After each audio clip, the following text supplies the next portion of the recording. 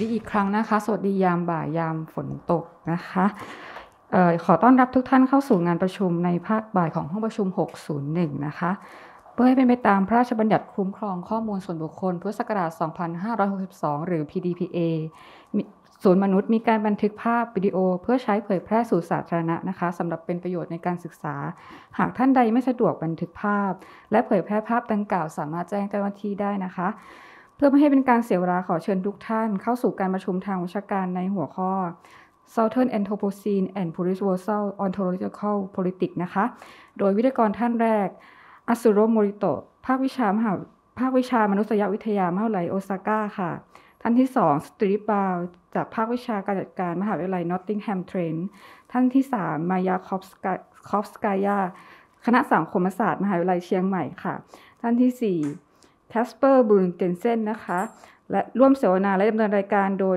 รองศาสตราจารย์ดร.จักริดสังคมณีค่ะภาควิชาสังคมวิทยาและมนุษยวิทยาคณะรัฐศาสตร์จุฬาลงกรณ์มหาวิทยาลัยนะคะเรียนเชิญอาจารย์ได้เลยค่ะ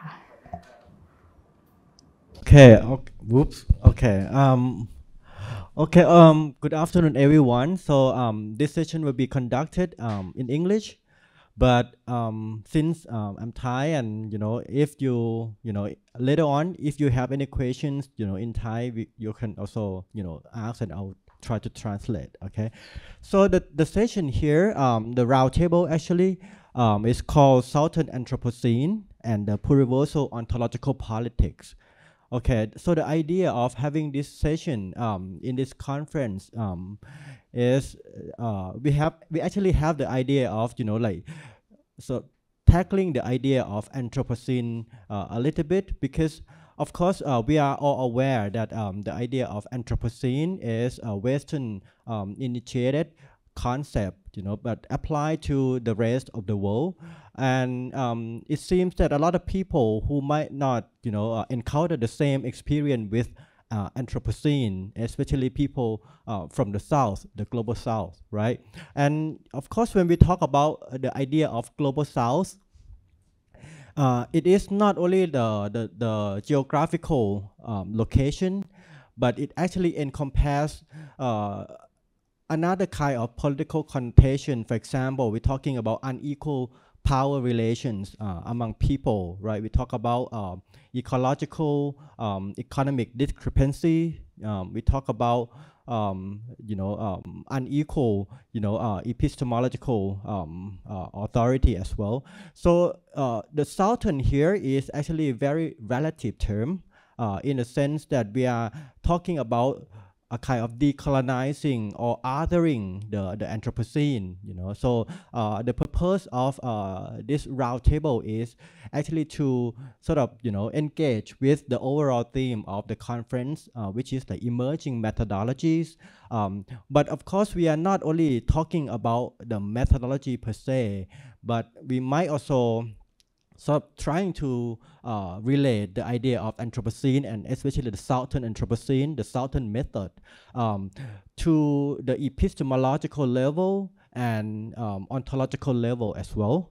So what I would like to do today is also, since we have people here, and actually we, would like to have Marisol de la Catena with us, but because due to the travel constraint and some personal reason, she couldn't be here. But still, we can have her here, in the roundtable by bringing her contribution and how her works actually inspire and also engage with our own works. Okay, so let me start by introducing our panelists first, and then I'll talk about Marisol's work a little bit before we, allow our speaker to, present their own talk, and then how they engage their work with Marisol's contribution.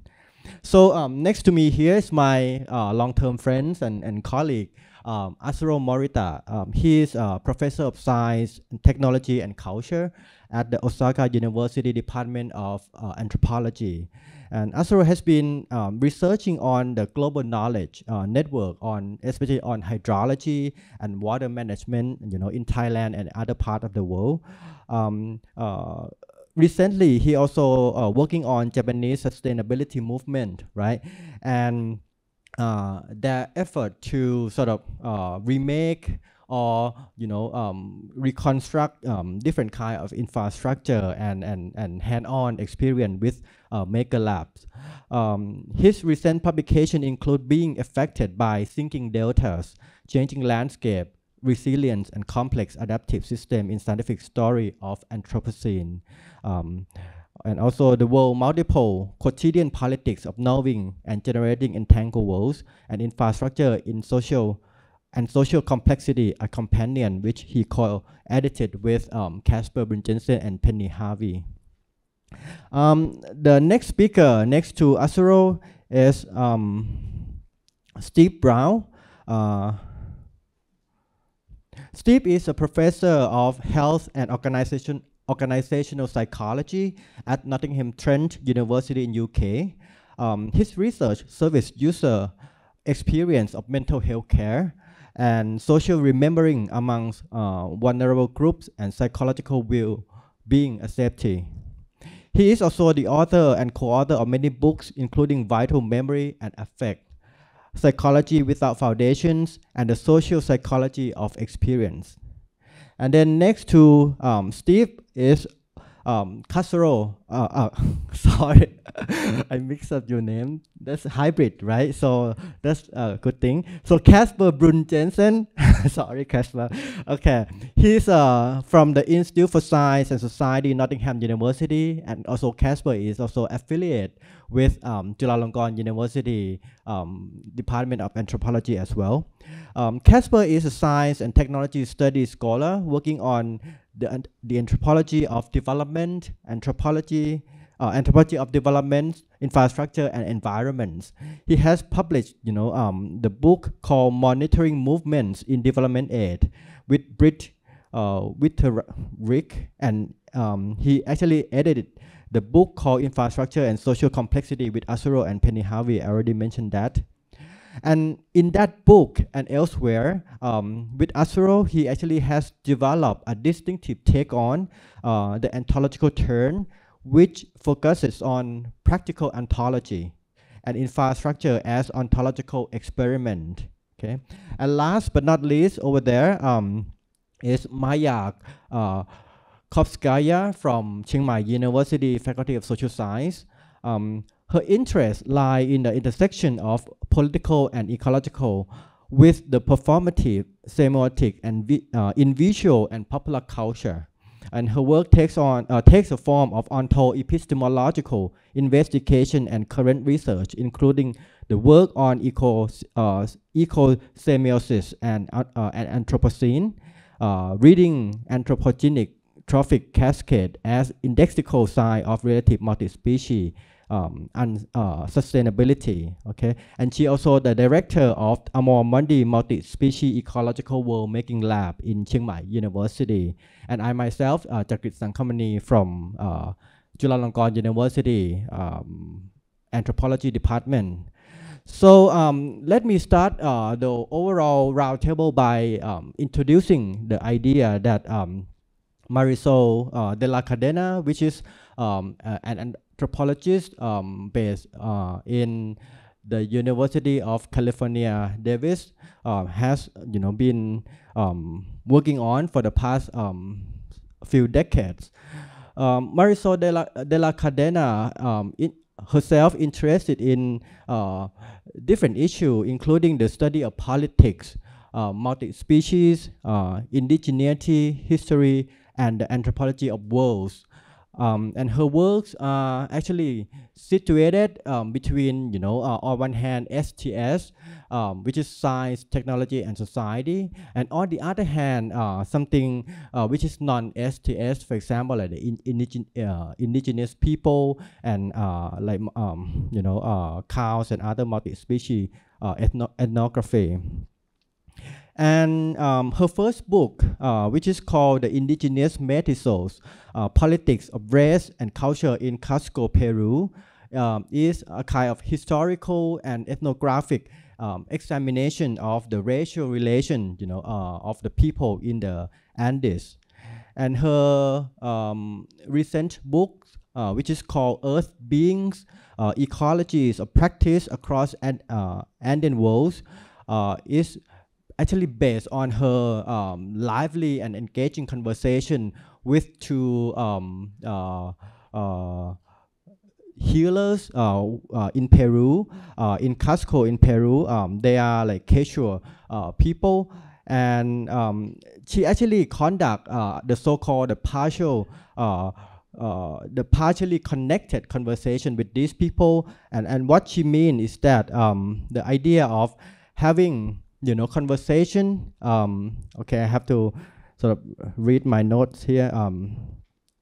So in her conversation with the healer, Marisol and her Quechua friends engage in considering a kind of life at a conjuncture where, on one hand, the modern politics, which is, she considers it as part of the historical development, and the mountain, but not only. So she called it earth being, which is a historical kind of being. How these two things, between the politics of indigeneity and the earth being actually collide and diverge. And thus surpassing, each other. So the book is an ethnography that focuses on the very idea of incommensurability and what she called the eventfulness of historical. Okay. So her works actually, since we are focusing on the methodology, her works not only talking about ontological opening kind of approach, but also touch upon the very idea of the methodology that we are using in anthropology as well, which is ethnography, right? So her work actually question the premise and promise that ethnographer, seems to have the capacity to do, which is to translate between different light worlds. Okay, that even though we are living in the very distinctive different light worlds, but yet we still be able to remain partially connected and have a kind of asymmetrical connection between each other as well. So one of the statements from her book, which I like very much, and here I quote, is that our worlds were not necessarily commensurable, but this did not mean that we couldn't communicate. Indeed, we could, insofar as I accept that I was going to leave something behind, as with my translation, or even better, that our mutual understanding was going to be full of gaps that would be different from each of us and would constantly show up, interrupting, but not preventing our communication. So this is a kind of, a partially connected conversation that she has with her Quechua friends, and I think it's bringing us to the idea of uncommoning nature of how we actually conducting our wording in our daily life. And so this leads to another work of her, which is she proposed the idea of Anthropocene, which is has been published in the paper called Uncommoning Nature. What is the idea of Anthropocene? I actually also quote her explanation of the term, which is quite complex, so I'll try to read it slowly. Anthropocene being conceptualized as the world-making process, okay, through which heterogeneous worlds that do not make themselves through the practice that ontologically separate human and non-human are obliged into that distinction and at the same time exceeded.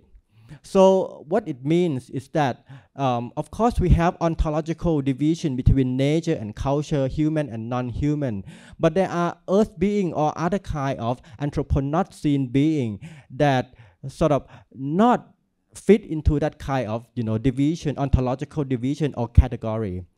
But they're not only doesn't fit into that kind of category, but it is actually exceeded and trying to overcome that kind of distinction as well. So this is very important idea because it actually allows us to talk about the pluriverse or the pluriversal wording in another sense. And this is led to her, latest edited book called A World of Many Worlds. So what we are trying to see is that, of course, we are living in the same world, but the world can be, of course, this is what you call a one world, which is, we are living in a world, but with different perspectives. But in fact, what we're trying to do here, and I think people will try to come up with their own world-making process, is that whether it is possible for us to actually living together in a world where many worlds would fit. Okay, so that is a thing that I think will be one other thing we can talk about today. And this is actually related to what I mentioned at the beginning of the talk, that it will related to the idea of Southern, authoring the Anthropocene, whether we can find other pluriversal approach, pluriversal ontological wording in order to allow different multiplicity to emerge and be able to emancipate their own encountering with Anthropocene.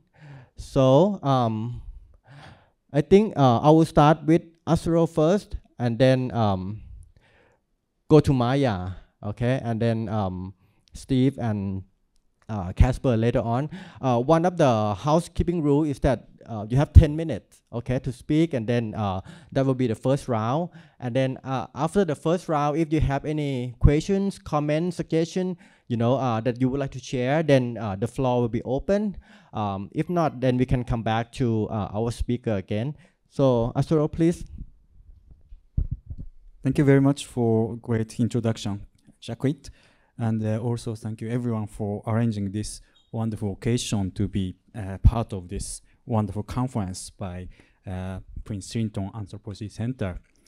I'm very much honored to be part of it. So I'd like to talk a bit about methodological challenges and changes that this Anthropocene and the notion of pluriverse brings about. So as Jacquet said, that very much central theme of today's roundtable is about world making. And Anthropocene and pluriverse both concerns this notion of world making. For one thing, Anthropocene means that we humans are collectively remaking planetary environment by various ways, but primarily by CO2 emissions. In that sense, now, if you like or not, we are taking part of world making, which is pretty destructive. And of course, there's a differentiated responsibility about that. And of course, the North, including Japan, has hugely responsible historically in terms of accumulated CO2 emissions. But at the same time, as many southern or mainly Asian countries join this development race, and also many countries, including Thailand, have been extremely successful in terms of development. Now, burden is more or less complicated and equally forcing many shoulders, I think. So there's also a tricky part about the historical differentiation and current entanglement. That might be another story. But what I'd like to emphasize is that as long as you live in modern cities and use these energy-intensive infrastructures, we are more or less equally entangled in this huge process of world making through material impact of CO2 and other emissions.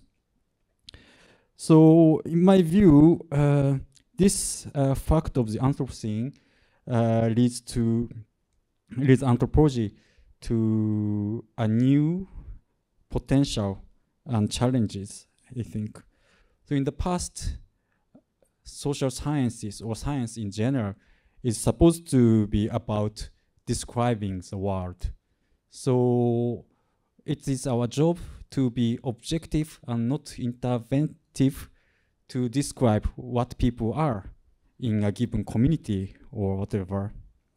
But if everyone is involved in world making in one way or another, this kind of, detached position and assumption of stable world cannot hold.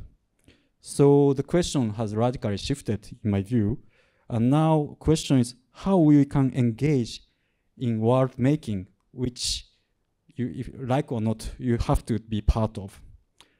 And in this context, I think this notion of pluriverse comes in. And I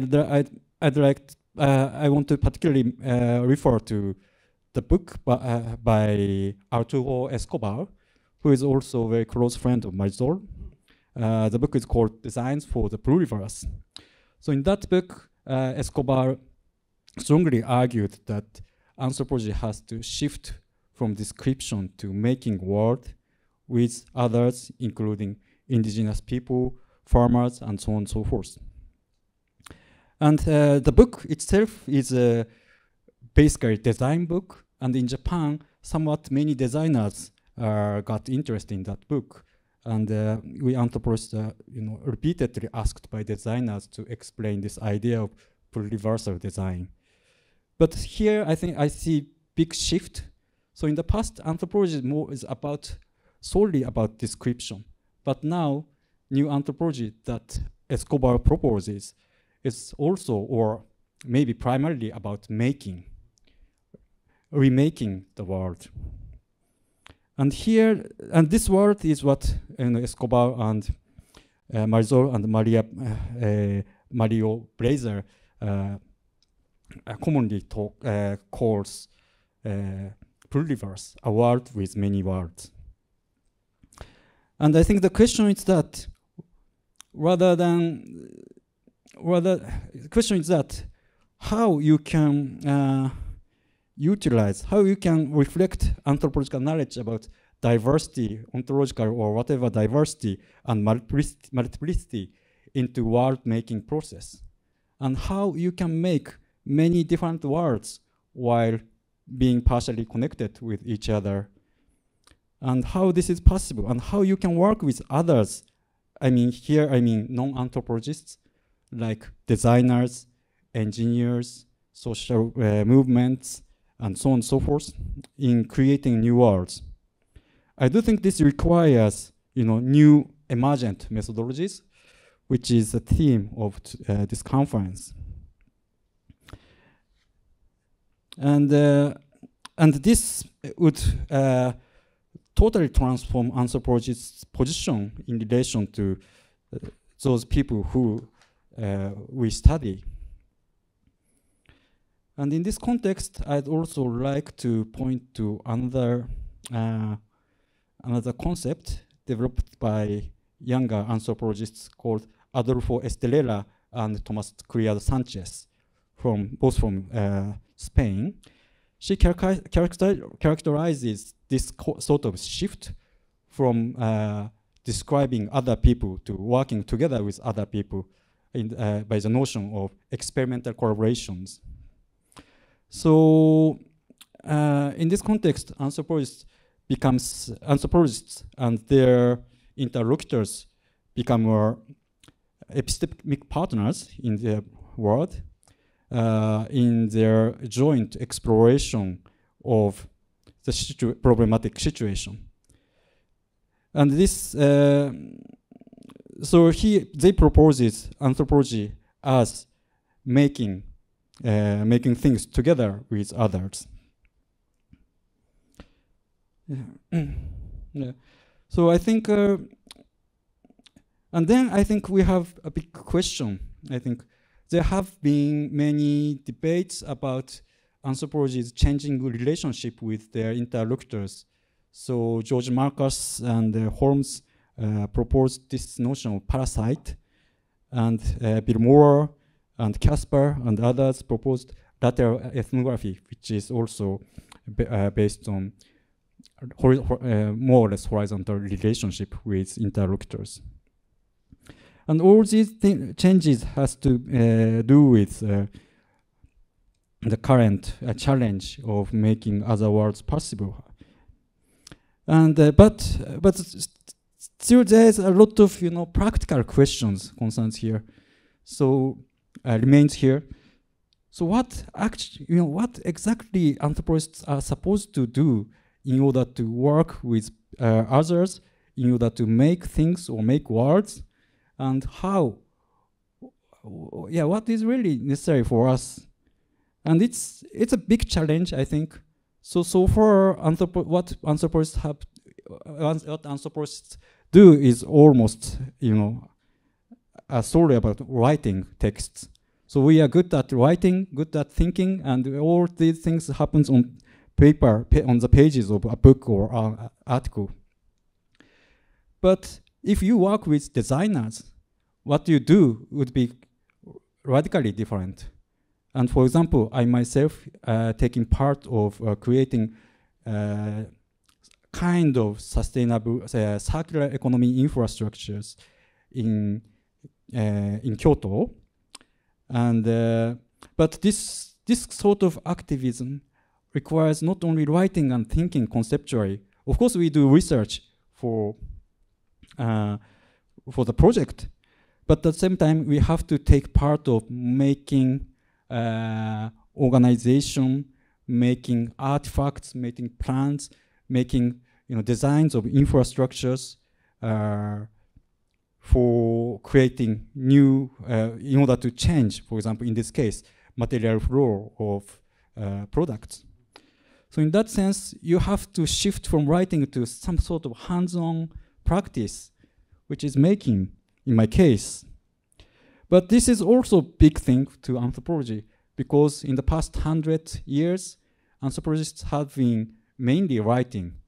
And for example, most of anthropology department don't accept, for example, artifact as a part of thesis. We are not like design department. But if we take this call by Escobar for the design of the Pluriversal seriously, maybe we have to think about anthropology taking part of making. And we have to take seriously about hands-on experiments or hands-on experience as a new modality of anthropological expressions. And I think here, this topic of this roundtable also relates with the emergent field of multimodal anthropologies, which aspire for expanding mode of anthropological expression, outside text, not only films, but also making machines, making fab labs, designing social community space, and so on and so forth. So I think this requires big expansion and transformation of anthropological methodologies. And I think this is good timing to discuss this, as this year is 100 years, as a celebration of the publication of Marinovsky's piece, which was published in 1922 and marked the next 100 years anthropology. And then maybe it's time to think about new method at this historical moment. Thank you.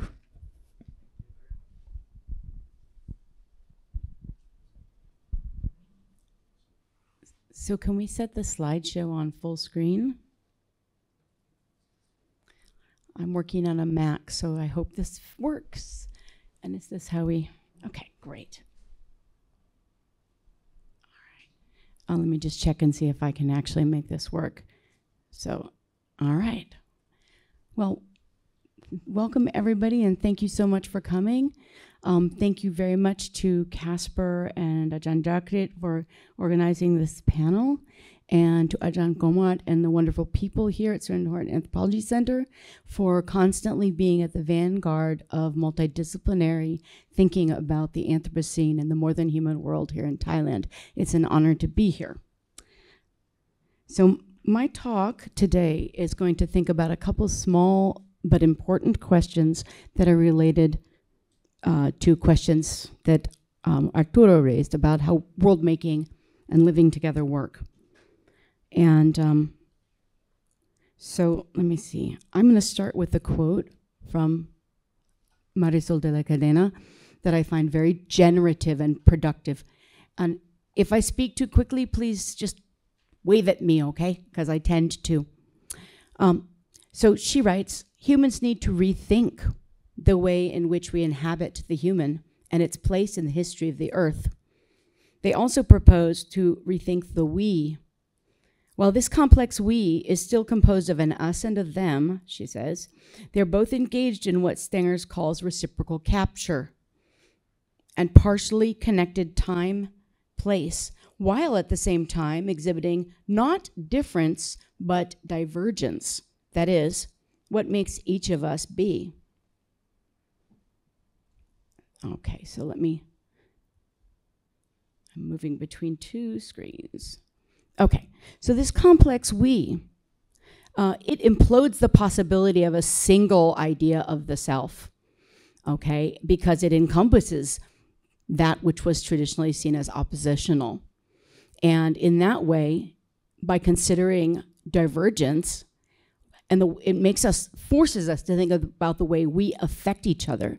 So unlike the simple we, this complex we is heterogeneous, and it is being a we or becoming a we with that which exceeds the usual.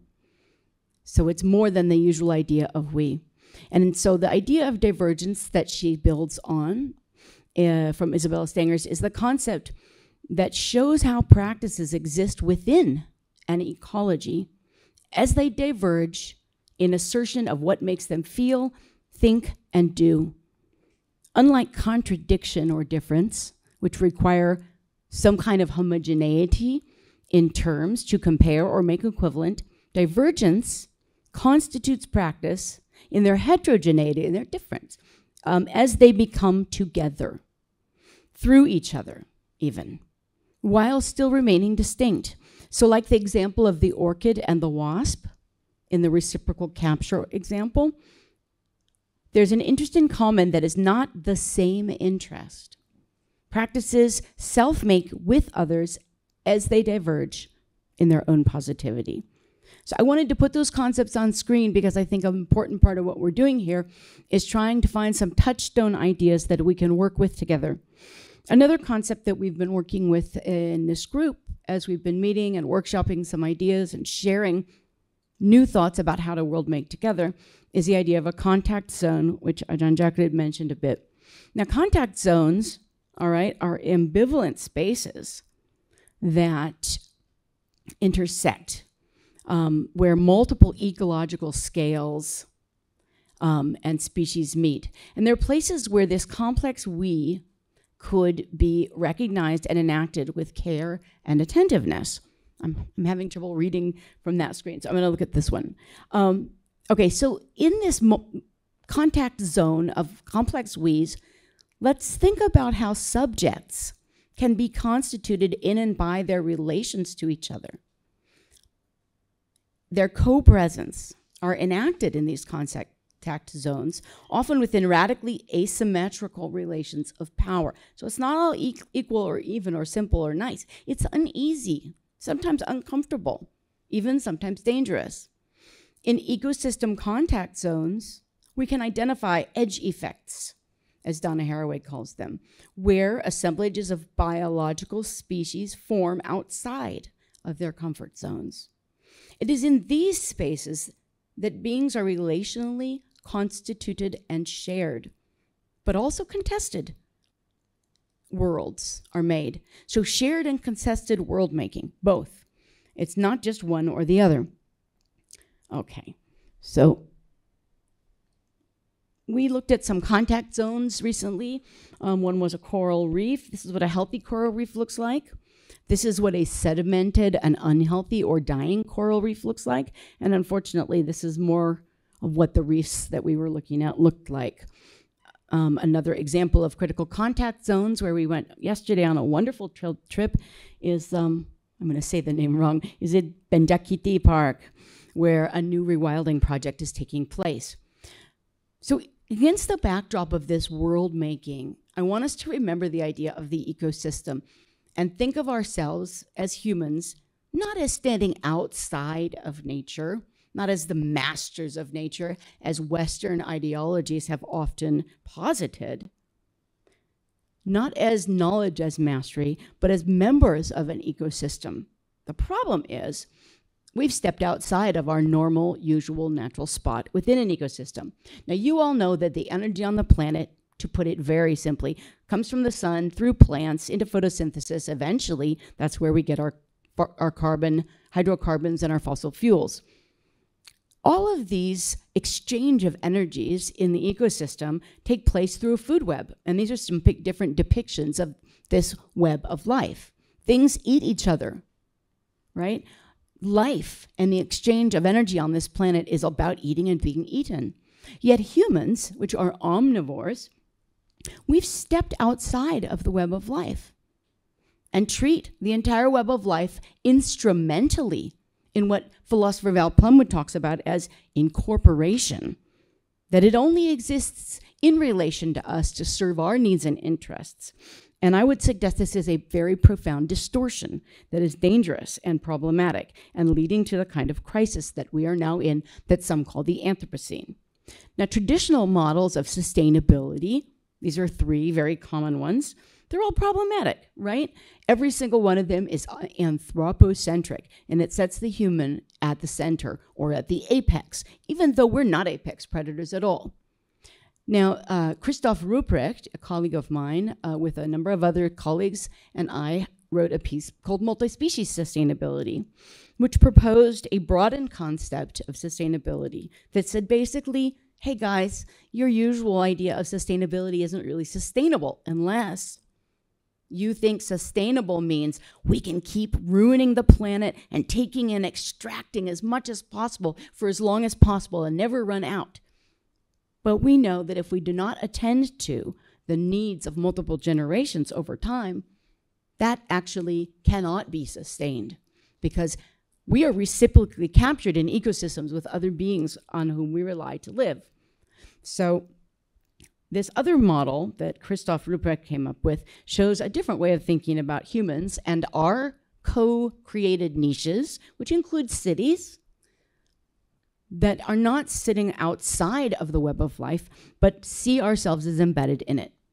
Okay, so basically what I'd like to have us think about is the way in which our planetary life support systems are profoundly threatened by anthroposupremacism. Now that's a big mouthful of a word, but you know Anthropocene, you know anthropos is the Greek word for man, and I do say man because it was gendered. They did not really mean women or brown people or enslaved people or colonized people or laboring people or indigenous people. They really did mean the ruling elites, and that was the only part of man that counted for a very long time. Now we know this system was spread violently across the world through capitalism and colonialism, and that this has created profound and disastrous forms of human disturbance that Anna Singh has talked about in terms of feral effects. Now, feral is another word for rewilded. It means something that has become wild, that is outside of control, outside of human control, right? Okay, so if our life support systems are inextricably more than human, and we can't really step outside of them, then we need to start thinking again about how to make the world in a different way. Anna Singh says that feral ecologies are ecologies that have been encouraged by human-built infrastructures. And those infrastructures then lead to feral effects that cannot be controlled, that destabilize the life support systems of the planet, okay? So I want to just remind us that extinction is forever, and that when we disrupt the biosphere, it's not just, oh, that's sad, this one little species disappeared, like a leaf fell off the tree of life. No, it's not like that at all. Extinction is forever in the way in which an entire branch of the tree of life. All the future possibilities of life are gone forever. So we need to think about how to decenter human agency in such a way that puts us back into the web of life as participants, not as masters or dominators, okay? And decentering human agency partly means taking new multi-species world-making approaches that understand that our survival is mutually entangled and entwined. All right, so I'm going to skip ahead and say just a few words about this as I'm running out of time. Okay, so I want to propose that we cannot treat humans as the sole actors and agents of change.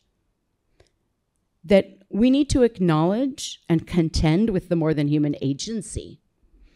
Even as we must hold certain toxic anthropo-supremacist modalities or forms or ways of being human and attendant systems of human activity, such as colonial genocide, slavery, systemic racism, misogyny, plantation monocultures, industrial capitalism, etc., and not say the novel coronavirus responsible for the mess that we're in and the destabilization of our planetary life support systems.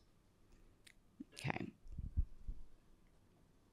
So let's think about the sustainability in a multi-species more than human world as symbiosis, which literally means living with other Earth beings, a complex we. And if we can think about this paradigm shift, then we can emphasize the irreducible ecological entanglement of human life with more than human agents and life forms.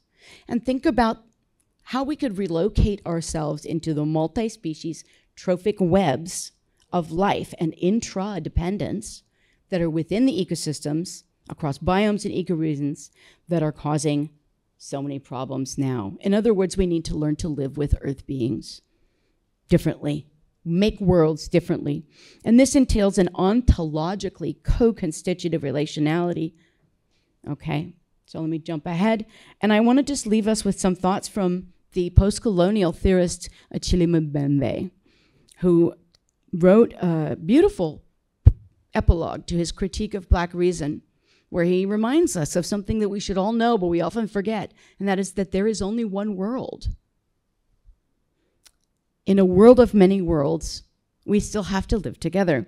He writes that humanity is singular yet fragile, vulnerable and partial, at least in relation to the other forces of the universe, the animals, vegetables, objects, molecules, divinities, techniques, raw material, the earth trembling, volcanoes erupting, winds and storms, rising waters, and the sun that explodes and burns, and all the rest of it.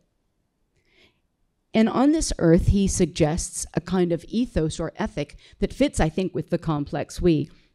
It's an ethic of reciprocity.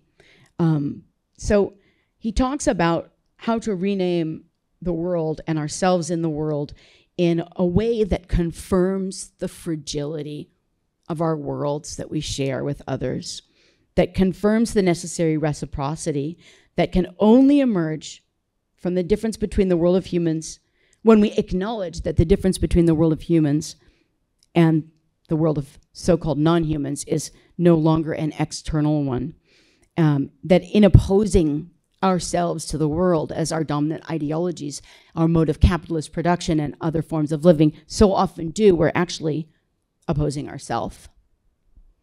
And in the end, the only way that we can maintain the livability of the world is by manifesting the truth of our belonging to that world.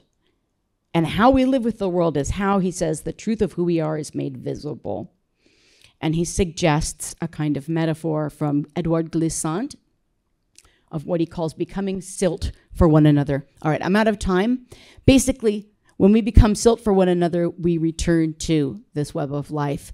And we understand that our being together on the planet is about eating and being eaten. It is about sharing a world that is difficult and necessarily complicated. And I will just leave it with the idea that Wendy Brown, a political theorist from my department at UC Berkeley, talks about, that critique and crisis are inherently joined. more than the necessity of asking novel questions to address urgent predicaments. Instead, we need to reground it in an explicit project of judgment. And I would say that we need to start judging new criteria for how we can live together as complex we, as multiple beings in a more than human world, of which we are just one small part. Thanks. All right, thank you very much. Then we'll quickly move to Steve. Thanks. It's wonderful to be here, so thanks very much for having us here. The title of this is intended as a homage to Marisol's work and Marisol's work around mountains in Earth being. The phrase thinking like a mountain, though, is also used a lot in the work of Michel Serres, and I want to spend the 10 minutes just talking about some ideas from Michel Serres' work. He's a French philosopher who passed away in 2019. He's the author of an enormous amount of books. If you're not familiar with his work, I would very much recommend it. To pick up on a couple of things that Maya was just saying, in particular, two of her remarks about interdependency and the discomfort of interdependency. Interdependency is not a comfortable position. It involves tensions and conflicts. And the second remark that Maya was making about eating and being eaten and the extent to which life involves what Serres would call parasitic relations, that life itself is parasitic, that to live is to do damage to other species in some sense, and trying to work out how to minimize that damage that we do is one of the tasks. So Serres, working in the sort of European philosophical tradition, there's a very old distinction between things that depend upon us and things that do not depend upon us. One of Serres' starting points is that's no longer an operative distinction. Everything depends upon us, that given the human spread around the globe, there is no aspect of the Earth system that does not, in some sense, depend upon what we as humans do. However, Serres also says it's no longer within our gift to make that decision as to choose what depends on us and what doesn't depend upon us.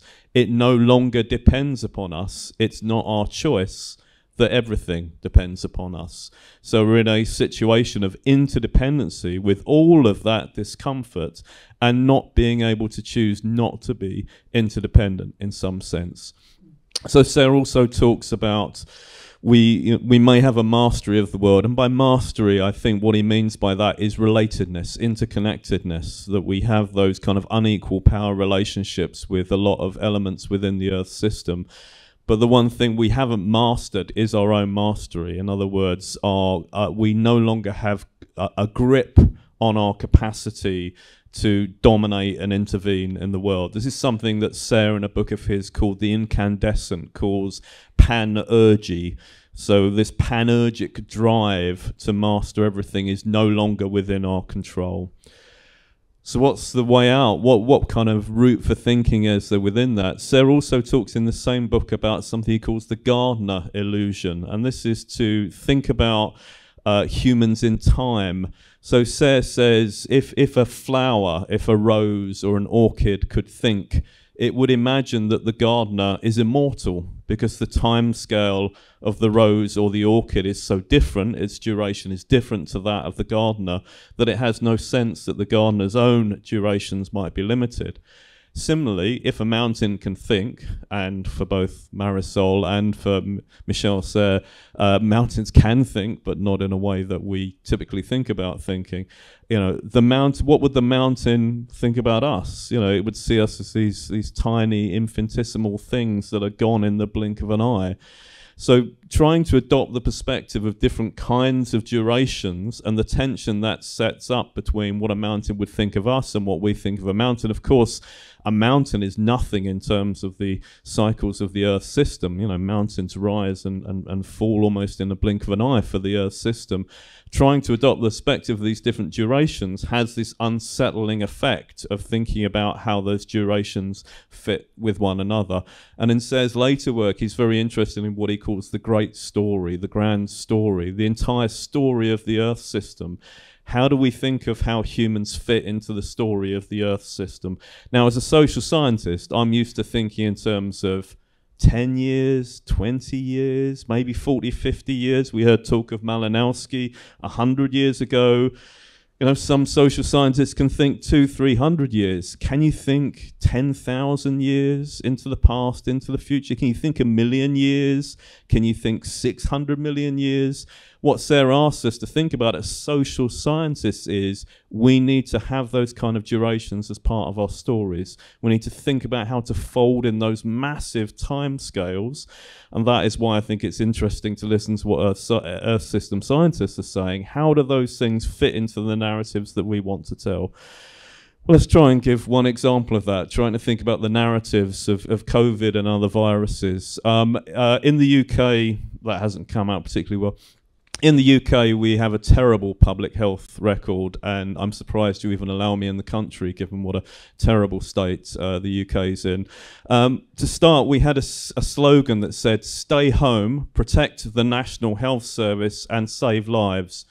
It's an easy slogan because most people have a home, most people know where it is, so you know where to stay.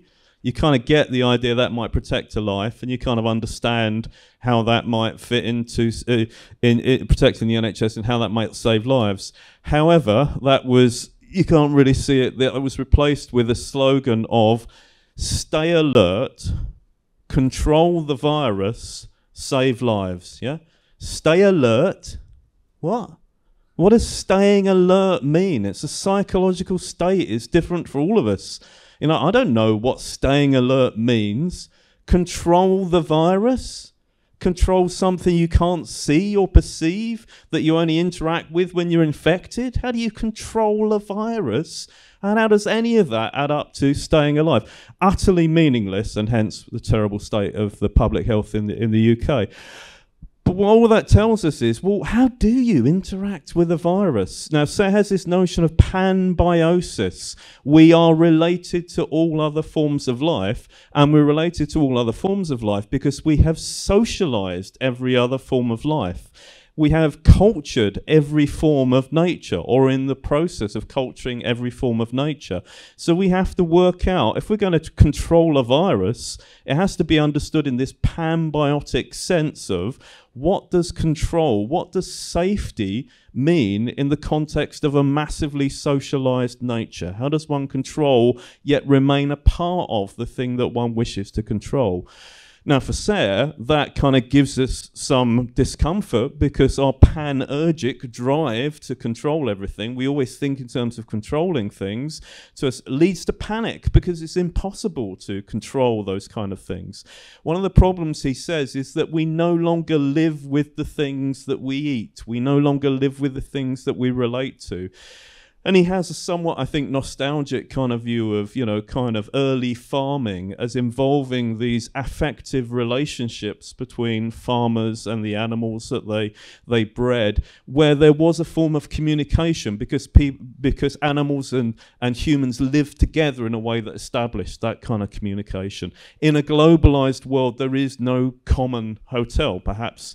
As Casper was punning on it earlier, perhaps as an uncommon hotel. But the idea of what it is to communicate with and talk to beings that we don't even really know how to perceive is part of what Sarah is trying to get at. Now, for Sarah, that kind of living with involves trying to avoid appropriative relationships. Appropriative relationships, turning things into property, for Sarah is a sort of almost a kind of byproduct of living, you know, but humans take it to a whole new level where we think about transforming what animals would think of as territories into appropriative property relationships. For Sarah, living with means standing aside, detaching oneself from appropriative relationships, thinking about how to have these non-appropriative relationships, entering into kind of voluntary symbiosis, again, to pick up on what Maya was saying. Symbiosis itself is a strange term. It just means living with. And it includes parasitism. Parasitism is a form of symbiotic relationships, but there are other forms like mutualism, mutual benefit. So it's about exploring those different kinds of symbiotic relationships, which means sometimes being a parasite, but always sort of pushing towards being mutualistic. Oh, sorry, I should have done my content warning first. Sorry, I want to show you a picture that involves some preserved rat corpses, so I'm sorry about that. I've become very interested in this notion of a rat king. A rat king is a really strange kind of entity. It's rats, ratus ratus. It's the kind of incorrectly known as the plague rat, the black rat. It's rats that have their tails tied together. There are 61 of these recorded within Europe, of these rat kings that have been discovered. There's big debate about whether they're real or fake, whatever that means, or real or artificial, I think. That's probably no longer an operative term for many of us. What's interesting is they're found in these strange places often that went on to become Germany, Grosshausen, Wundersleben, Dollstadt. So this leads some people to suspect that rat kings are kind of associated with geopolitics of territory. It doesn't seem accidental they're found in these quite contested kind of places. But at the same time, it's not just kind of rats that are tied together. There are other things tied together with the rat king. There are symbols, there are territories, there are relations between humans and rats. You know, rats are always found near human habitation. So the rat king is this strange thing that's both symbolic and natural. It's both other, that it's strange, but it's also close to us. Rats are always close to us all of the time. What I like about the rat king is for me, it's a strange kind of figure of entanglement and of the necessity of that kind of entanglement. Entanglement we often take to be an interesting kind of way of thinking about it, but a way of thinking about multi-species relationships. But for me, entanglement is this kind of pain, this sort of desperation of living, that living itself has both this parasitic element and this symbiotic element to it, that living in its sense is both destruction and the hope and the possibility that we might escape that destruction. For me also, just finally, the rat king is a sort of a figure of interdisciplinarity. Again, we think of interdisciplinarity is a kind of a nice thing, an interesting thing. I think interdisciplinarity is just desperately, awkwardly painful and horrific for all of us all of the time, but there's no alternative. We either live as a rat king or we die. Okay.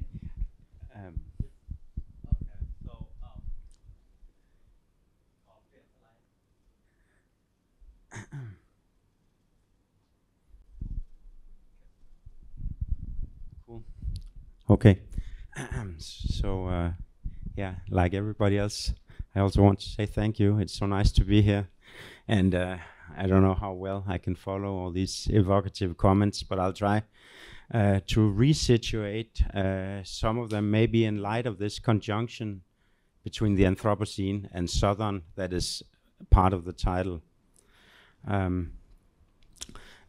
So just to go back a little bit to remind us of what we're talking about with the Anthropocene.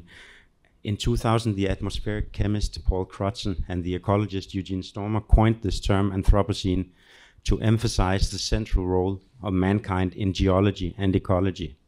And since then, the term has lived a tumultuous existence. Let's see. To mention just a few examples from Europe and the US, the term has appeared in publications like The Economist, National Geographic, The New York Times, Time Magazine, not to mention a 4-part television series by the English BBC, and the best-selling The God Species, written by the environmental journalist Mark Linus, which argued that the human species had to learn to use its supposedly godlike powers with wisdom. And I think it's both curious and instructive here, 15 years on, to observe the divergences, geographical, disciplinary, but also conceptual, to which this term has given rise.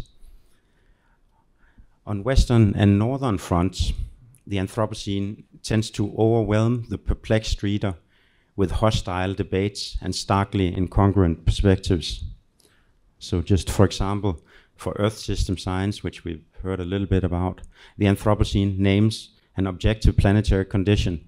But then, on the other hand, for multi-species anthropologists and scholars in environmental humanities and elsewhere, that understanding is a reductive form of scientism that is blind to the coexistence of many kinds of more than human worlds.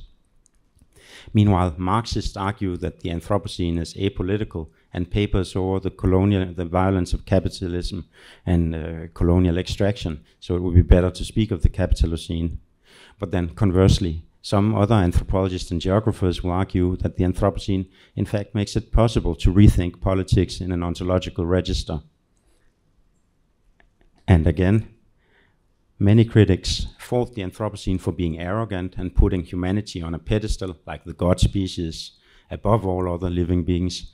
But others argue to the contrary, that it's the first truly anti-anthropocentric concept which speaks to a totally new sense of human fragility and vulnerability, like says, he didn't speak of the Anthropocene, but mastery, we can no longer master. Natural scientists will turn the Anthropocene into a call to finally integrate all knowledge in social ecological systems. But then for others, like multi-species and ontologist people just mentioned, and I think it includes the panelists here in different ways, it speaks rather to the need for what could be called tickling collective intelligence. And in that sense, I don't think the collectivity of the intelligence, in that sense, I think it's quite fitting that I'm renamed as Katsuro, because I mean, it's thinking together about these things, right? And Jakrit, but not only, because he's also Marisol here. I mean, so yes. So tickling collective intelligence. From this latter angle, the question of whether the Anthropocene is an appropriate and adequate term recedes to the background, because it's clear that it is not, but nor is any other term appropriate. So that falls to the side, that question of appropriateness and fittingness. And so I think does the incessant focus on perpetrators, because it goes without saying in a certain sense that neoliberalism, extractive capitalism, imperialism, and settler colonialism are all awful. But rather than using the Anthropocene as a swear word, it becomes possible, as Catherine Jussoff, the geographer, has done, to write of it as a new password. Not a swear word, but a password. But to what? So I think that if the Anthropocene brings into view the increasing inadequacy of a lot of existing theories, tools, methods, and concepts, it's a password to rethink and construct new alliances and sophisticated conjunctions of knowledge and practice across a very heterogeneous cosmoecology. And I think this is in different ways what everybody have been speaking about. But here we have to slow down a little bit, because while I referred to places where the Anthropocene proved controversial, elsewhere it failed to arouse a similar intensity of interest. In Japan, for example, the uptake was much slower, and I think it was the same in Thailand. It's of course not that people weren't aware of many things happening to the weather or to the places where they lived, or even to more abstract things like climate or the environment.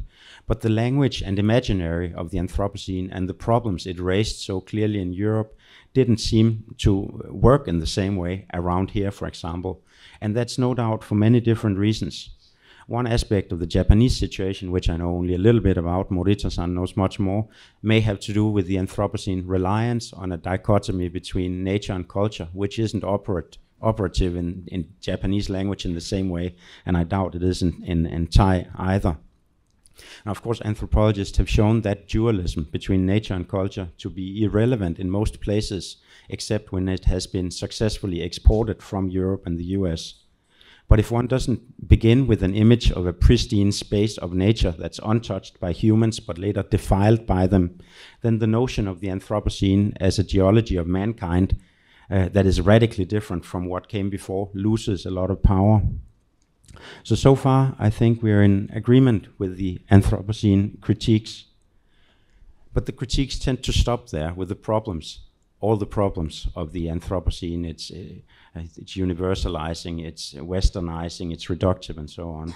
Or alternatively, they proceed to promote a different kind of master trope, like Capitalocene, which then becomes the sort of key to everything.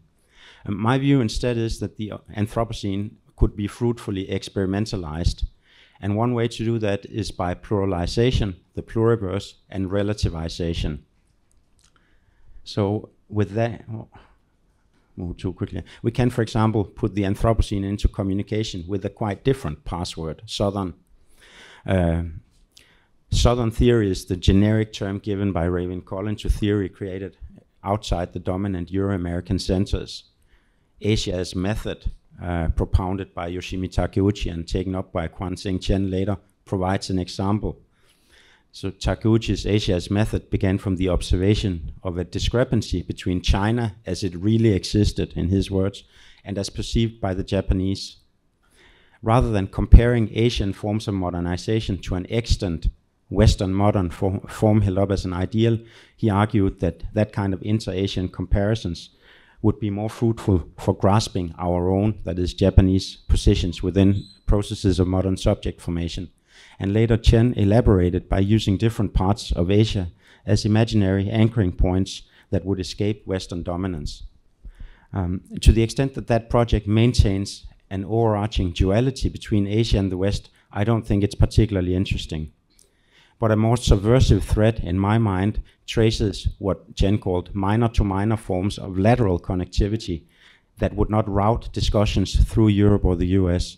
So then Southern would mark all the possibilities that are opened up as soon as one stops feeling the magnetic pull of always having to refer back to those centers.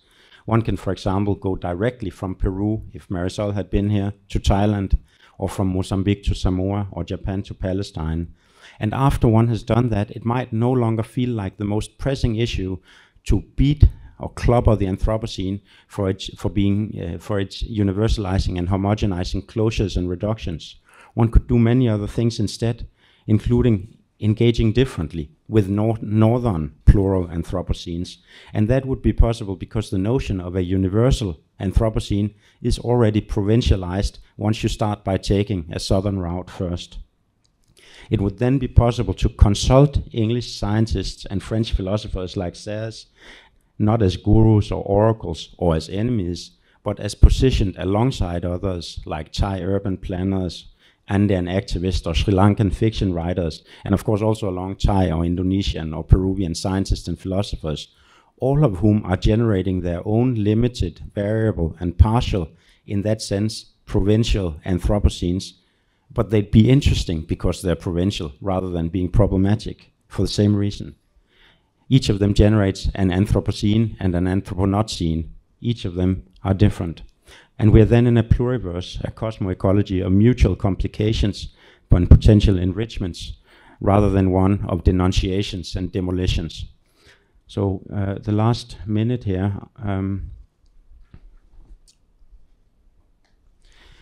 So far the referent of Southern has been quasi-geographical, but given the need that I'm trying to paint here for new cosmo-ecological alliances, it can also be given a more experimental inflection, different kinds, but for example from speculative fiction.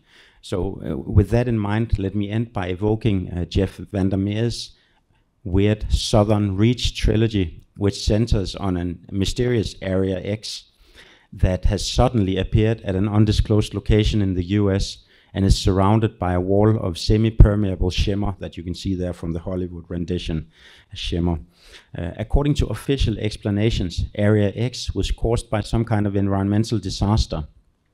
In the early years, there were several military expeditions into the area, but they all went terribly wrong for unknown reasons. And indeed, what is so problematic about Area X is its unknowability and unpredictability. It is variably described as a transitional environment, but nobody knows what it is transitioning to, why, or how quickly. It's described as a topographical anomaly that has created an entirely new kind of habitat by no longer operating according to the usual ecological vectors and rules of the game, again for unknown reasons. And it is described as an environment that presses down upon those who enter it or are next to it and manifests like a continuous low-grade fever and sense of dizziness.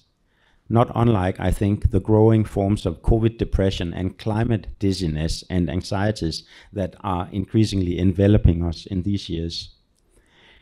Area X presents a situation, as one of the characters complains at one point, where our instruments are useless, our methodology broken.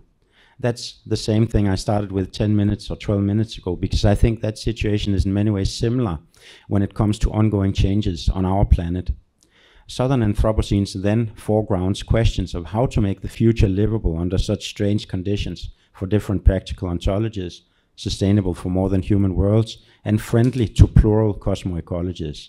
And in my view, at least, and I think it seems to be shared here broadly in different versions, that requires sustained efforts at enhancing collective intelligence by reaching across differences of many kinds to invent better instruments, methodologies, and forms of politics, ontological and otherwise.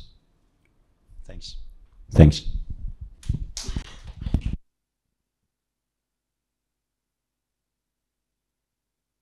Okay, so we done the first round, so you start to see, you know, like pluriverse start to multiply, you know, in different directions. So of course I'm not, you know, the one who trying to, you know, summarize and, you know, put it together, because that is not the purpose of this round table.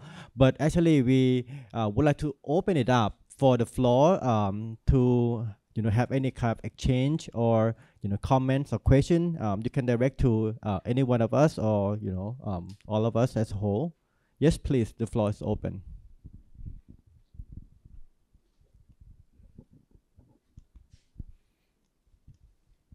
Yes, please. ขอบคุณครับ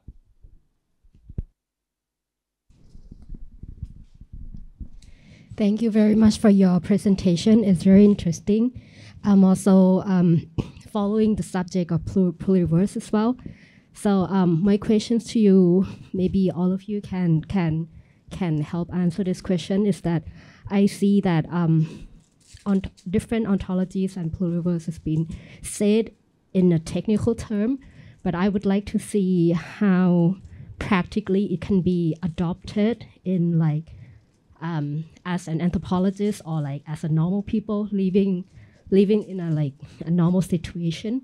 How do you apply that in real life practice? Because when you said about getting yourself back into the web of life, does it mean that we have to go back and live in like a primitive way while this globalization is happening? We're all connected already. In practice, if we're like, for example, an urban people, not like agricultural society, how do we kind of do that practically? Yeah. Thank you. Thank you very much. So are we going to respond one by one, or are we going to collect a lot of questions first and then? Yeah, so we do it now. So any one of you would like to respond for that? I think Atsuro also mentioned about, you know, like doing something with hand-on experience, right? And that kind of, you know, like practical hand-on experience also allow you to actually creating a pluriversal worlding, you know, so not only thinking about it in terms or writing or classifying other people, other worldings, but also having an intimate relation with your hands and your, you know, different kind of modalities of knowledge and experience, right? Maybe you can also give example of what you are working on in Japan. Yeah. So I think one of key thing, I mean, if you allow me to be very practical, I think one of the key thing about this pluriversal design is, you know, minimizing your environmental impact by various ways of, you know, changing your life or changing your infrastructures and so on. And everyone can, you know, experiment with that kind of thing. For example, what I recommend to do, and what I did myself, is a kind of, you know, building small solar panel and a battery set, and you do, you know, your research or writing only using this, you know, DIY energy infrastructure. And it's not about, you know, yeah. And one important thing about this is this sort of making and technical experiment can work as a sort of exploration of environment and infrastructures. For example, it's really hard to, you know, do your daily work with only, you know, this small size of solar panel and a battery and charger. So therefore, you learn a lot about, you know, your energy consumption, and also by using that, you also become a more effective. You can have more effective relationship with your environment, like sunshine, shade of building, changing season, and so on and so forth. And that kind of experience also learns you that, shifting to transition to sustainability is not really like just going back to, before. And it is actually extremely difficult to, abandon urban life and going back to like lifestyle in 100 years, which is totally impossible given, current technical, social situations. So you learn a lot about complexity and difficulty in changing your life and your infrastructure. And I think this is many people, including myself, calls this as a critical making, which is a sort of mixture of ethnography and DIY and design to explore socio-technical systems. And I think this also resembles, in many ways, anthropological exploration of, unknown world. And yeah, so this is my concrete example.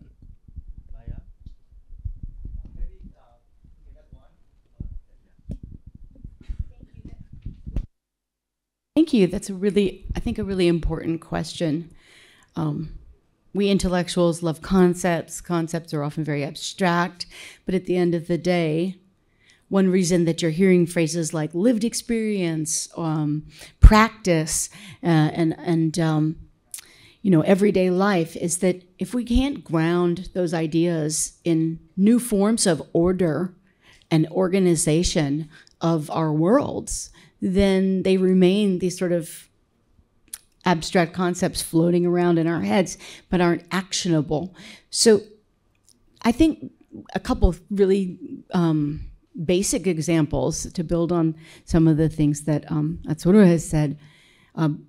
We can think about the foundational building blocks of our everyday lives. Like I talked about eating and being eaten. So the question of where do we get our food and how? My friend Timothy Morton has this phrase that I keep going back to. The how is the what. The how is the what. In this case, the question of how we get our food, for example, is it organized in gigantic monoculture plantations, which are machines for massifying life, as Zachary Capel calls it, or the breaking of generations, as Donna Haraway and Anand Singh talk about it, the radical simplification of life, so that the vast majority of the biomass on this planet are chickens, pigs, cows, soy, corn, wheat, and sometimes a little bit of rice. That these kinds of processes, these are the how we do get the food that we need to survive, is an important part of this solving this problem. So the radical reorganization of the basic forms of living, how we live with others, I think we do have to ground these big abstractions and these big ideals of becoming with and together. What does it look like in practice, in real everyday living and how we get our food? The eco-philosopher Val Plumwood talked about several modes of modern, what she called master rationality, that she believed needed to be undone in order to actually transform the way we live. And I didn't have time to talk about all of those, but she talks about routes of escape from them.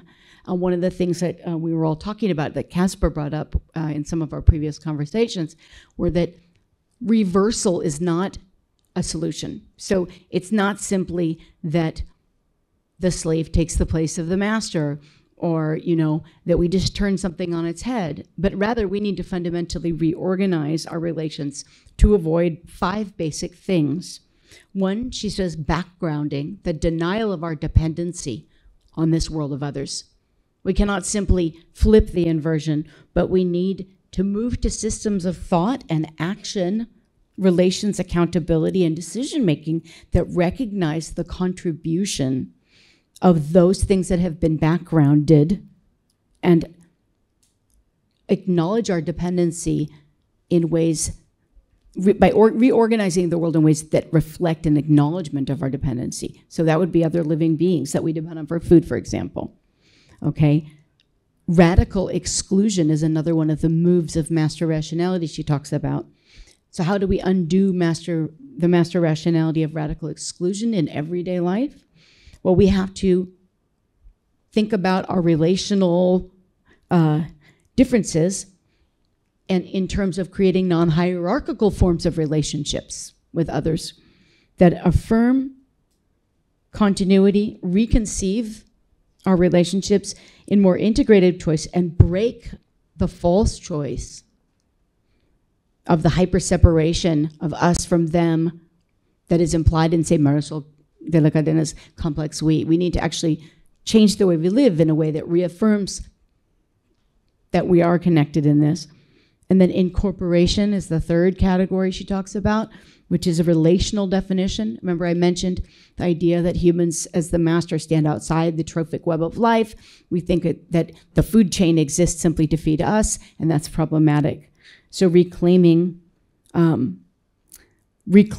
space, the intrinsic value of existence of those other beings, not just on whom we depend, but who exist for their own reasons, and accepting that in the way that we live is also an important aspect.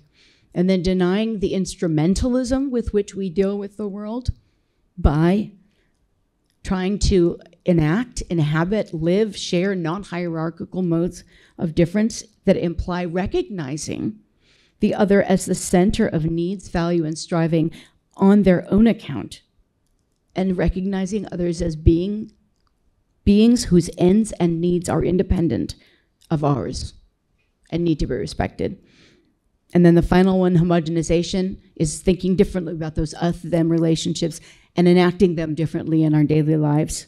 So that means recognizing the complexity and heterogeneity of others, whether they're othered beings, other nations, all the othered others, and stop treating them as these homogenized, sort of false wholes that make it easy for us to rationalize exploiting them. So we have to actually enact changes in our forms of life and order if we're going to actually make any difference. Okay. All right. So we can entertain more comments. Yes, please. Okay. Thank you for your presentation. Allow me to ask a naive questions, which I also ask myself these questions. Can you please tell us, or at least tell me as I'm a naive person, the difference between the cultural relativisms and the practicality of pluriverse? I mean, I'm not calling it the ideas because you all talked about practicalities, right? But what's the difference? What's the nutshell of the distinctions between the ideas of cultural relativisms and the pluriverse? This might be too basic, but please.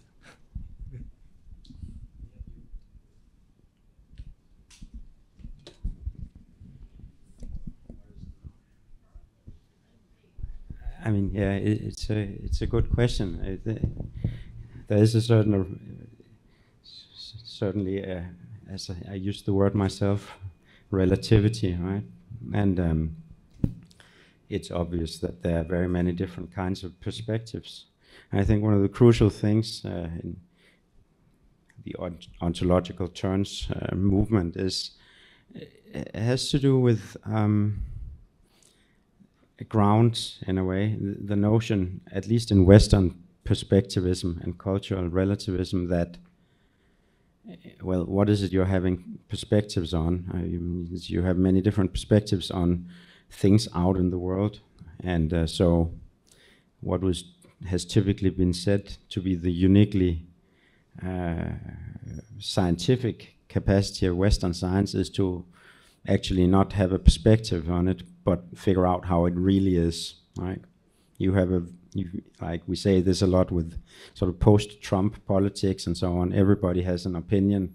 Climate science don't exist. Okay, but objectively speaking, it is like that because that's how the planet operates according to. Okay, so and I feel we're getting a lot of reaffirmations of objectivity these days, because it seems very problematic that everybody has so many different opinions. But nevertheless, the idea of the ontological assumption is then that it's not, there is not no fixed ground there in the middle. And it's not because it has vanished as such, it's because what is at stake are multiple different kinds of, not worlds, but perspectives, not just discourses, but discourses built in to whole ways of being. For example, the earth beings. I mean, one of the Marisol's earth beings, I didn't mention that, but one of the problems here is that, well, I mean, the modern ecological science might, in a certain level, be in agreement with indigenous people that it's a problem if mountains are sold off and mined and exploded, right? You get destruction. But it's not the same kind of destruction, because the problem for the ecologist is a loss of biodiversity, a loss of this and that and the third that's ecologically defined, whereas the loss for the Tirakuna is a loss of existence, killing an earth being, which is that you have totally different set of relations to it. The relations are not discursive. It's sharing food, it's being kin, and many other things. So that the fights, the relativity is in that sense about the composition of worlds and what can coexist and what cannot. And the question, when I speak of cosmo-ecological alliances, that is one of the main issues I have in mind. It is, if you have this triangle there with people who want to mine mountains to extract resources, that's one set. Ecologists may want to protect mountains, and Andean people might want to live together with earth beings. Who can live together and have alliances here? Well, it seems clear that the alliances would have to be the ecologists and the Andean peasants, although they don't share the same world. I mean, so there's the question of how to create possible alliances across really serious differences, not just in perspective, but in perspective and the composition of worlds. Like, so which worlds can coexist? They can coexist, but they have great difficulties coexisting with those who blow up mountains, right? And so, yeah, I think that's the important one, and I think that's where, although the ontologies are different, so to speak, I mean, the ways of understanding ontologies are different. That's where there is resonance and affinity between ontological terms in science and technology studies, and as they have emerged in the sort of Amerindian literature and with Marisol and so on, because it's the groundedness in much more than just discourse that is at stake. And in STS, right, with science and technology studies, that came in with once you started talking about actor network theory and non-human actors, it was precisely not social construction. It was construction of many weird things together that make a world cohere or not. Similarly, it doesn't have to be Latour, and it could be with Donna Haraway, right? Cyborgs are also put together by many weird elements that can cohere or not. So I think across the sort of difference between that is really the central stake, that if you don't have a given nature where somebody has the right to dictate what it is because they're Western scientists, then you have an exploded view where things become very open-ended and problematic. And now we see many consequences of how open-ended and problematic it's getting, because one of the effects is that you can create many anti-climate worlds also, but you don't have the defense mechanism anymore of saying, well, but that's not objective. I mean, so you have to redo ways of composing a world without falling back on that, because it still doesn't exist. I think that's a real challenge. Yeah. Just to add to that, because Casper made me think about Donna Haraway actually has a response to specifically this question, which, by the way, is not at all a naive question, but actually a very difficult and important and central question. So Donna Haraway's response was to talk about what she called the God trick. And some of you, I'm sure, have read her famous Situated Knowledges and Partial Perspectives article. In the God trick, she says, talking first about the sort of positivist notion of ontology and epistemology that came out of the Enlightenment, the idea that was the sort of God's eye view where you had no particular perspective, as Casper mentioned, and that you can see everything somehow all at once objectively, and that objectivity was pinned to being in that God's position, which she rightly mentions, along with many others. Of course, we never can be, and we are not. No one has that vantage point, whether you believe in God or not. It doesn't exist. So she says, we're stuck with partial perspectives. But then she says, but the view from nowhere is just as faulty as the view from everywhere. And she critiques other feminist thinkers and radical relativists and says that by completely throwing away the idea of objectivity at all and just saying, well, it's all subjective. You've got your position, I've got my position. We're a world of myriad positions and we have no way to adjudicate between them. She says that's just as bad as the view from everywhere. It doesn't get us anywhere. And so instead she advocates what I would say is a move towards an intellectual humility that says all we ever have is knowledge which is situated in practice and partial perspectives. However, the important aspect of this is that knowledge is not the property of an individual mind alone. It's always situated in communities of people who share worlds, share speech, share action, institutions, organizational frames, and are embedded in with one another. And it says, what if we replace the metaphor of that God's eye that sees all with the eye of a dragonfly, a compound eye that has all those different mosaic-like lenses? What if we think of a community of knowledge makers, plural knowledge makers who have different partial perspectives, different lived experiences, different situated realities, bringing their different knowledges together? We're still not going to get the God's eye view.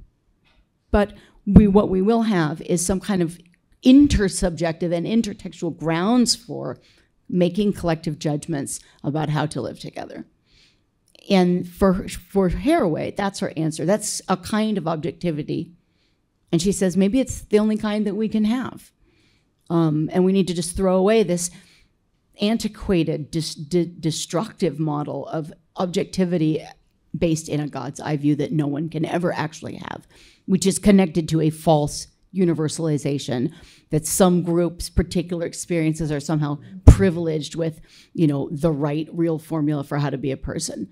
If we get rid of all of that and step back and be a little bit more humble, realize we need to make knowledge together as communities who have different experiences. That's the only way forward. I think that's a good place to start.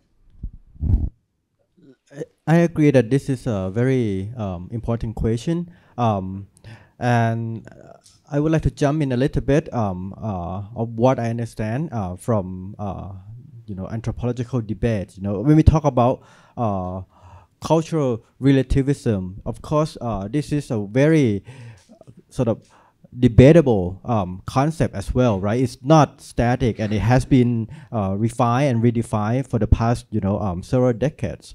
But then I think one of the distinction between the idea of pluriverse and cultural relativism is that cultural relativism is a kind of human-centric way of looking at the world. Referring back to what I quote Marisol from the beginning of the talk, that she mentioned that, we're living in a one world, but just different culture, right? So we speak different language. We are seeing the world differently, and that shape our way of living, in this particular world differently. But then the pluriversal idea is to allow the world to be decentered from the human perspective. For example, there are several books talking about more than human relations without human itself, right? So for example, like Steve talking about thinking like a mountain, or the gardener illusion, So that is how the rose and the orchid look at, or even think about that environment, how foresting, for example, or another book by Hannah Knox, thinking like a climate, for example. So it is very important how other actors or other living organism or even material see us within the world as well. So if we are trying to sort of relocate the idea of looking at a multiplicity or relativity of culture to the pluriversal ontological politics. So Casper mentioned about the level of analysis as well. So it's not just the perspective or epistemological level of analysis, but ontological level of association, among different entities in the world. So that is, I think, the idea of pluriverse. And the other thing we mentioned about this is, I think one other thing that Steve mentioned also, that can you actually control the thing while being part of it? And I think this is very important and related to probably what Atsuro has been doing, that the relation of human with other things that we learn to be affected by others actually allow us to be more humble in our way of seeing the world.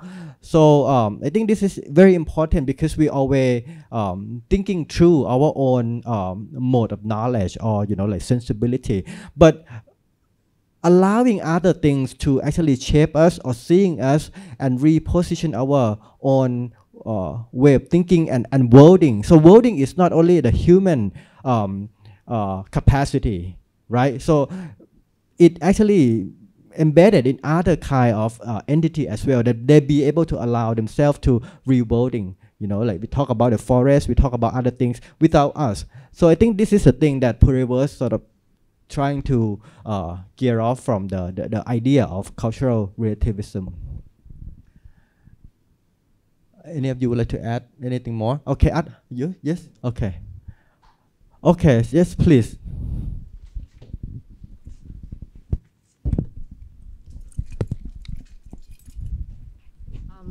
Thank you for the fascinating talks. I'm thinking a lot and still thinking after the talk end. Anyway, I'm gonna throw a mandatory question that you guys probably have confronted as in the advocates of this kind of encompassing ontological movement. So in the world, maybe in this country, that inequalities and human rights violation are pervasive right now. Probably there must be that.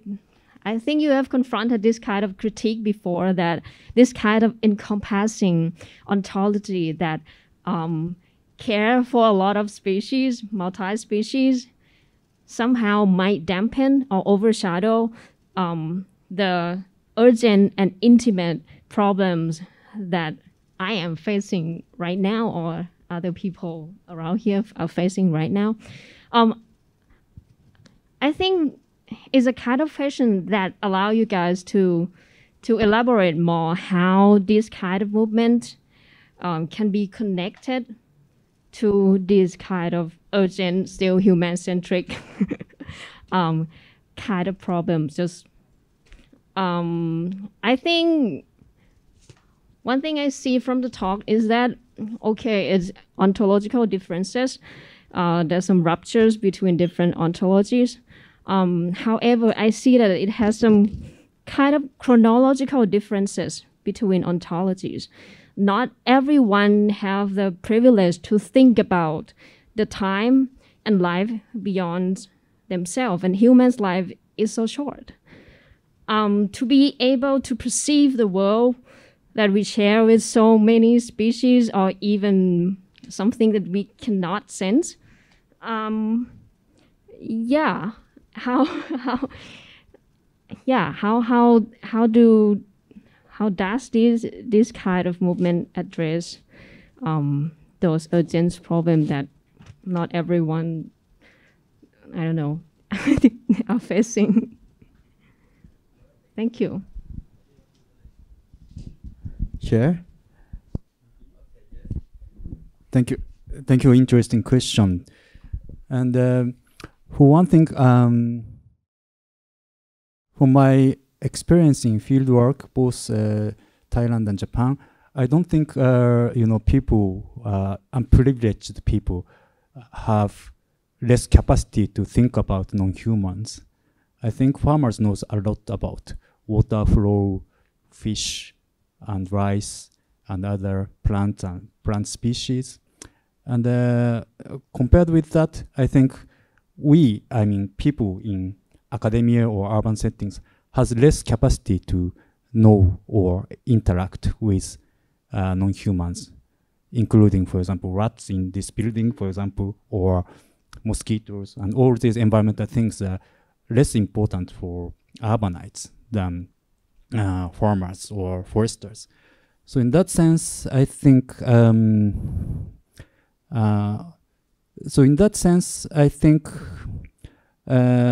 asymmetry is not, about privilege of having time to contemplate on, other beings, but it's more about your everyday practice and your own relationship with environment. And also infrastructures are a large, significant force to shape this relationship. For example, we can have meeting in this room because of air conditioners and power grid that constantly supply electricity to all these devices. And if you don't have this, or we have to do that while ourselves producing energy, meeting might be very different, and we have to get a lot of different things while talking. And so in that sense, I think, relatively speaking, it is us that really need to know and take more seriously about non-humans around us. And also, this is particularly important in this asymmetric, power and wealth relationship, because urbanites in global south and people in global north are allowed to be not affected by things around the world because of huge infrastructures that create huge environmental impact. And in order to run, electricity grid in Japan, for example, you have to extract a lot of coal from Australia and other parts of the world, and it creates huge ton of CO2s that basically submerging southern islands like Maldives and Pacific Islands. And also it's, causing huge coastal erosion in Thailand too.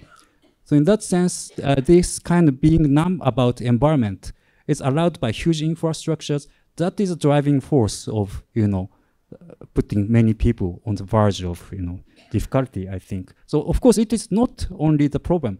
And the Ontologists have been looking at many different kinds of problems which are very urgent. But at the same time, there's a kind of but there's another kind of, constant force of extractive capitalism has been working. And everyone in the cities are kind of taking part of that through our own infrastructures. And this is, for me, this is politically very important anthropological intervention. Thank you. May I follow what Atsuro just mentioned? And this actually reminds me of my encounter with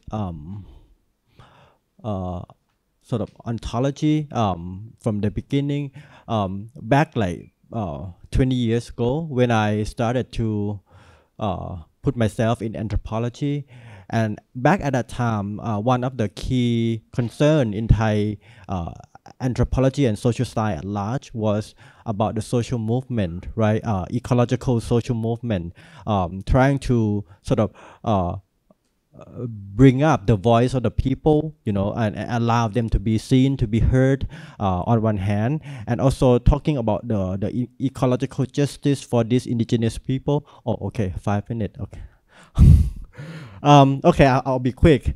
But then this led me to sort of interested in Thai Ban research. And I think they are still doing this very important research still. But then back at the time, without this language, to understand what Thai Ban research is, of course, there have been done a lot of research on how indigenous people perceive and understand the world. But with a limitation, because they only think about the Thai Ban research or the local knowledge just in terms of epistemological relation. So what they're trying to communicate, the local knowledge through the policymaker is to turn the local knowledge into some kind of language that people can still understand. So those people who make policy, and decision making can still be understand this kind, very queer or alternative way of thinking about the world.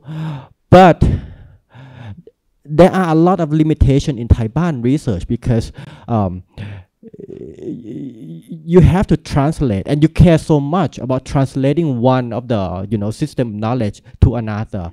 But I mean, we talk a lot about partial connection. We talk a lot about not having the same common ground, but still be able to dialogue and digest, other people's encounter with the world. So this kind of thing is, for me, it's allow more sort of liberal democratic way of thinking.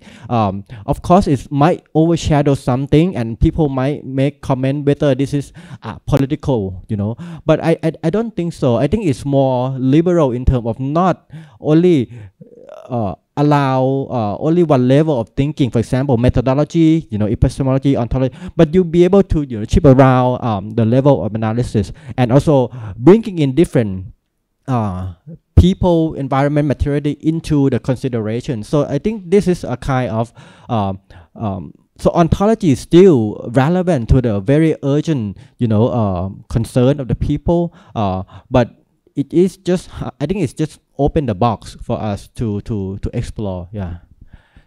I think we have only few minutes. Maybe any of you would like to have a final say about whatever things. I think we've been talking a lot about different things, but yeah, since we're here, and then this is I mean, a lot of people interested in, and maybe later on they can engage into this conversation. Just say something very quick now. Maybe the person vanished who asked the question. Anyway, I was just thinking. I think that one way, there's been a lot of talk about environmental worlds in a sense here, and obviously that's very relevant because it's Anthropocene, and yet, I mean, the whole ontological discussion goes beyond, and it is implicated with, but not identical to, all the environmental issues. I mean, worlds can be many kinds of things, and so I would say that if you're dealing with severe human rights issues, I mean, there are plenty, many places around us. They can definitely be described in human rights language, but they can probably also be redescribed and maybe enriched to some extent by describing and analyzing in terms of the decomposition of whole worlds. Like, it's not just individuals that are being violated or beaten or have their money stolen. It's their territories, their infrastructures are breaking down, so they can't do things anymore. Their livelihood opportunities are ruined because other species are dying, or because their environment gets trashed in some way and nothing viable is replacing it. So that being human is being more than human, but it's also being more than environmental in that sense. I mean, the STS version of ontological thinking as co-constituted would say that we are in part shaped, for better or worse, by our air conditions here. I mean, and our taxis, the train systems, and our canals, and our ways of dressing and comportment, and much else is creating the human, so that there is no effective way of talking about humans, people, and their rights without understanding the set of relations far beyond the individual naked human body that produces who we are. And so therefore I don't think there's any sort of opposition as such. I think it would be very, like, you can enlarge the and the analysis, I think, by going that way. Not that you have to, but you could. And it's anyway just to say that I don't see it as a sort of encompassing monotone and singular framework that requires you to do certain things only and not others. I think there's a spectrum of possibilities for connecting various problems and interests with various forms of ontological and non-ontological thinking, and that is in the broader scheme of things, that's what the alliances are about. As I said, it's about sort of figuring out who can be your allies without necessarily agreeing in all dimension on what constitutes the problem, rather than engaging in the infinite set of infighting that we like a lot in the sociology and anthropology. Like, I mean, you ontologist, you Marxist, and you these people, right? And sort of the separating out there. Yes, it's very important. The divergences are very important, but they can be turned into patterns of possibility to an extent, rather than who can define what the only thing that truly matters. For me, that's very important these days, because there's so much need for working together on so many different things. So, yeah.